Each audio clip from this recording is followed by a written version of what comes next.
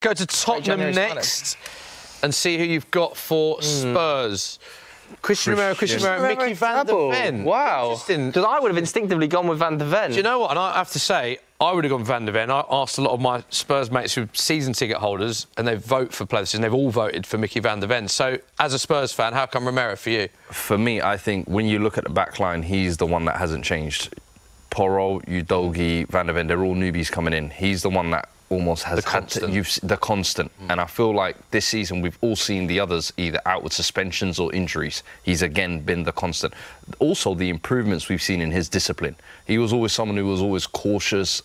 You know, you were thinking is likely to get sent off. This season, he's actually been a calm head at the back, and I think leadership-wise is where I've seen him step up the most. I think he scored 4 or 5 goals this season in the Premier League as well. So he's contributing in the other box, which I always say you want from your centre-backs to be a threat. But I think the breakthrough of Mickey this season, I think it's because of that. It's almost like I was saying with the new shiny toy syndrome, and I think he's had injuries as well where he's missed a key part for me. And I think the way he plays, I think when everybody sees that speed, they're like, wow. I don't think Spurs have kept a clean sheet without Romero in like the last 15. Yeah, he goes back to 2022. He is the bedrock and the foundation it's built upon, but that's the perfect yin to his yang. All right, OK, well, it is 2-1, so stick him up.